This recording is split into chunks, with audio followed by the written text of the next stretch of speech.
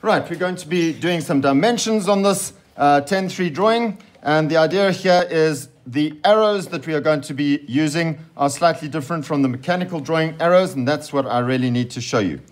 When you're doing this, you take your 0.3 pencil and you're going to draw an extension line out, which doesn't touch the thing. It's got a millimeter gap there. Same story over here. Extension line out, also a millimeter gap before you touch, and you're going to draw a line which is going to, I'm just going to extend that line out and you'll see why. Over here you take your 45-degree set square and you draw a little 5mm dash going like that and like that. After that you can then draw in some construction lines like that, and then you're going to come along here and you're going to measure off. I like to use a pair of dividers while measuring. I find it much more accurate. So I measure off on the drawing with my pair of dividers. I go to my ruler over here and it says that that is 25mm.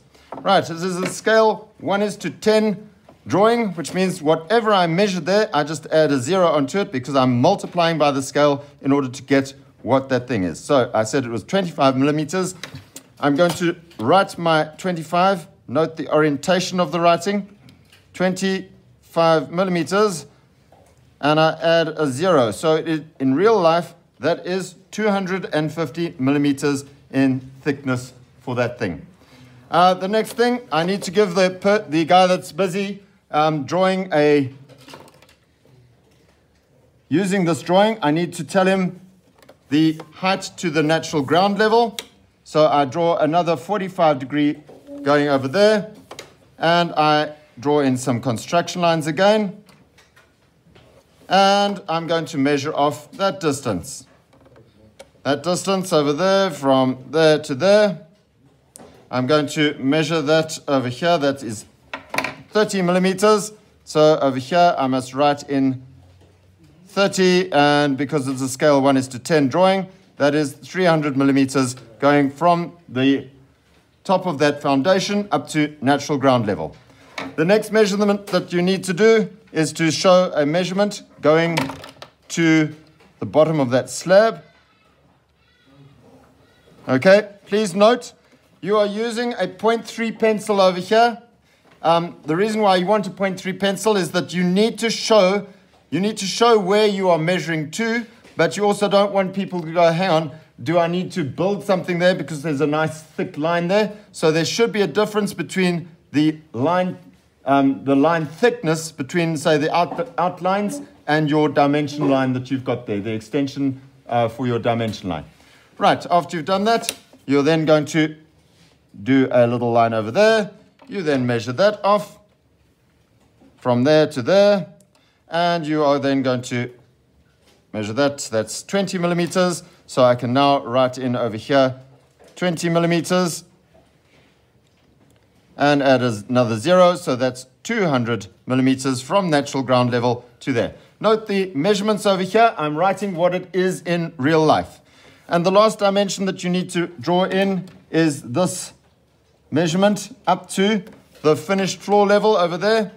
Put in your little dash over here, and I'm just going to draw my construction lines so that my writing is all the same height, and I'm going to measure that off. Measure that quickly over there. That is 10mm, so I've got 100mm over there. 100mm. Right, the last dimension that I need to do, I need to come down to the bottom over here, and I'm going to draw a line going, an extension line going over there.